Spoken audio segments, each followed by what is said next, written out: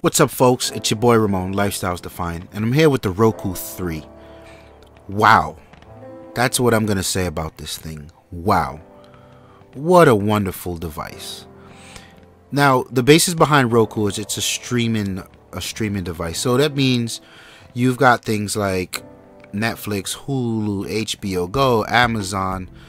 That's where the bread and butter of this thing is. It allows you to connect to your different subscription services and stream your video right over. But things are different this time around. It's not only video. I mean, there's a Dropbox app, and I haven't tried it because I don't have a Dropbox account. I use SkyDrive, but I would imagine you can stream your pictures. There's tons of available content in the category just for photos.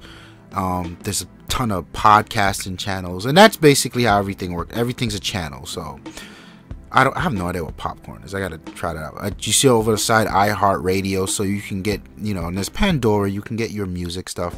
Now here's what's important to me, or at least what I found. So I've got my Netflix, my Hulu, Amazon obviously, and HBO Go. These are my go-to services for all of my movies and my shows and whatnot. Every day I'm watching one of these, every single day. I've got Twit, lovely Laporte, Paul Thurrott.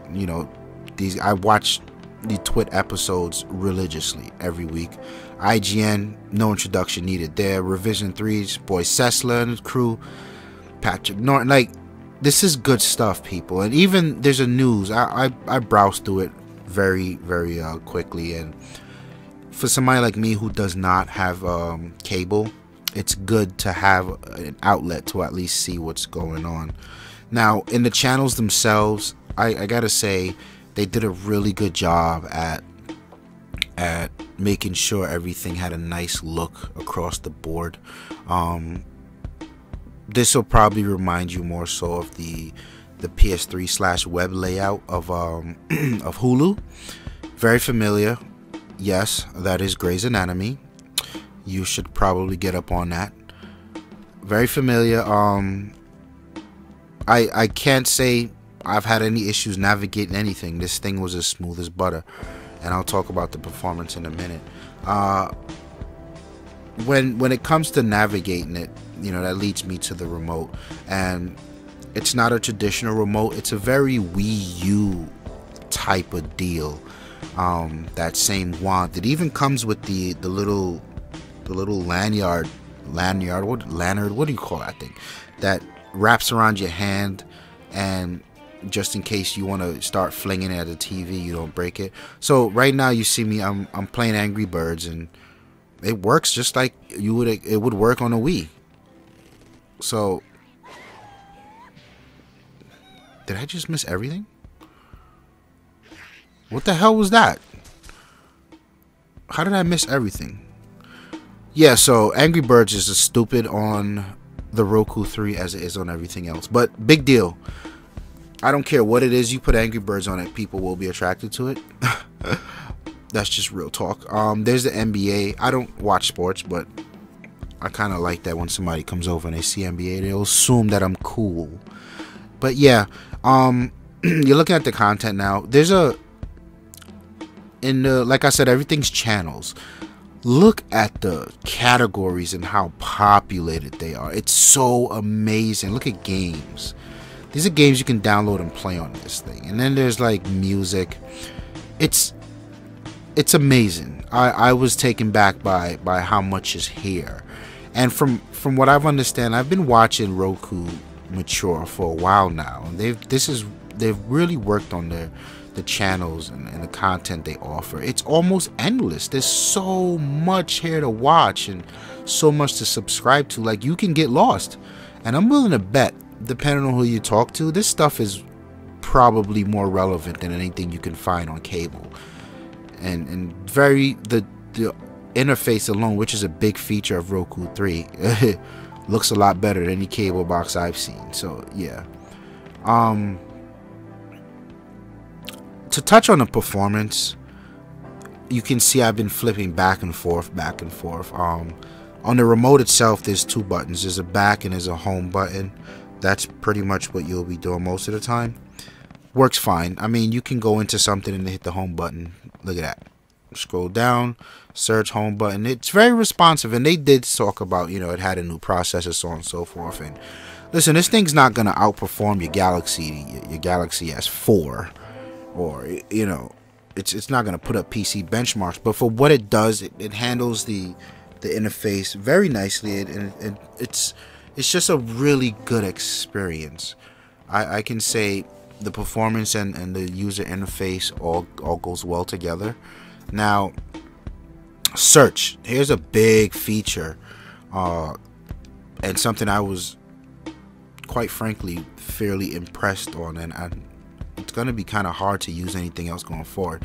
So right now, I just searched for Brad, and Brad Pitt was probably high on that list, and here he is.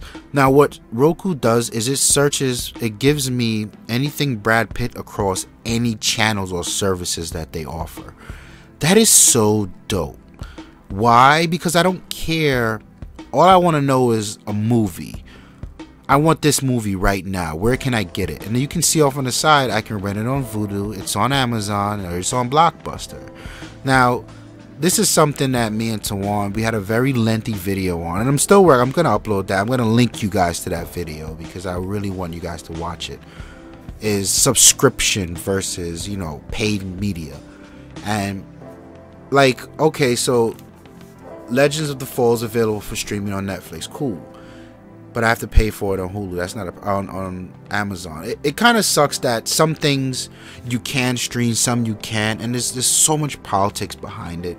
But that's off on a tangent. I really love this search feature. I can't tell you how dope this is, and I wish more people would. I wish Microsoft and Sony would fall in line with this. This is so awesome. And without doubt, one of the best, if not the best feature of this Roku. It's your content is what makes this device special. And they've got a ton of it. Now, what they've done is made it easy for you to get to whatever content it is you want. Perfect. They've really unified how you search across the channels. I can't say enough about that. Really good job. Really impressed with that. One thing, talking content, that's really missing, sorely missing, is YouTube. And you know, you're watching this video on YouTube and there's no YouTube app, so go figure. I'm not terribly upset at them about that. I don't know why it is. I'm pretty sure, you know, Google has their reasons, and maybe Roku's not big enough. I wish they would pull it in though. That would make this 100% complete. But the other downside to it, very, very minor, depending on who you ask. Minor to me, but some people may not feel this way. So Roku 3 supports USB media, and I actually tried this feature. I tried it 3 times and it never worked. It never even picked up. Like 3 thumbsticks I tried, and I did a brief search online, and people are actually complaining about this. So it's not just me. So hopefully they find a way to fix this soon. But you're supposed to be able to actually play, you know, your movies, MP4s, and even MKVs, and presumably pictures and music from a USB media device, which is really cool. You know, you figure this thing is in your living room. That's so awesome. You could just plug something up, a friend comes over. What would be even more awesome is if they found a way to really give us like an like AirPlay or Xbox Smart Glass, something of that nature. We're using the DLNA technology where we can just wirelessly stream media to the device. And I get it. It may be a little overkill for something like the Roku 3, because this does come in at $99, and it already does an incredible amount of things for $99.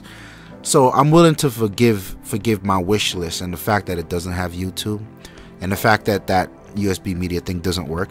Now, one of the things you'll see is here we have the ability to do a system update. So I'm gonna give them a bly, because I feel like we'll get that update any day now. One thing to note, when you get your Roku, just go over to display type and change that to 1080p. Mine was set to 720, so I barely caught that, and put it on surround, obviously. But yeah, what's interesting about this device, this changes the way I stream my media. Because currently I'm a big console guy. Mainly my Xbox is where I consume my media. Sometimes my PlayStation if I'm watching MKVs. Had that MKV feature worked, or had they had a way to some sort of way to read my media center, my media server, the Roku would have come out ahead. But for now, the Roku takes the cake when it comes to streaming media from services. I'm gonna stick with the Roku on this, meaning I'm not gonna use my Xbox to watch Netflix or Hulu, and that's big because that's what I've been doing for years. So it's interesting to see Microsoft and Sony fighting for the living room, and out comes this $99 device, and then boom, you're done. Not entirely, but they're working on it. So I kind of like this. I recommend this product from a 1 to a 5, a 5 being the best. The Roku 3 gets a 5 from me. I can't. $99, and I'm buying 2 of these things for my parents because they've expressed their frustrations with the cable companies to me lately with the bill and nothing ever being on to watch. And I'm gonna get 2 of these Rokus for them. I'm gonna set it up and we could give them access to my Hulu and my Netflix. And I'm interested to see if they actually cut the cord.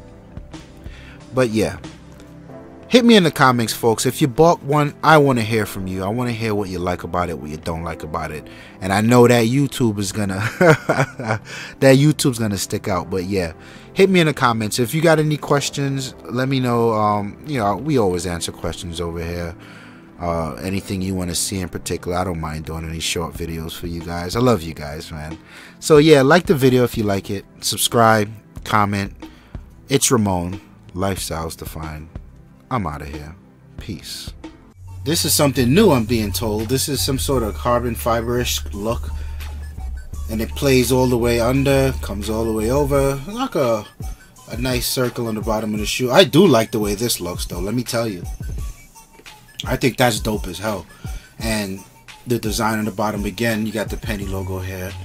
And the sole itself is sort of perforated. What's up, beautiful people? It's your boy Ramon, and I want to introduce you to lifestylesdefined.com. We offer everything you could ever love in life. And when I say everything, I mean everything.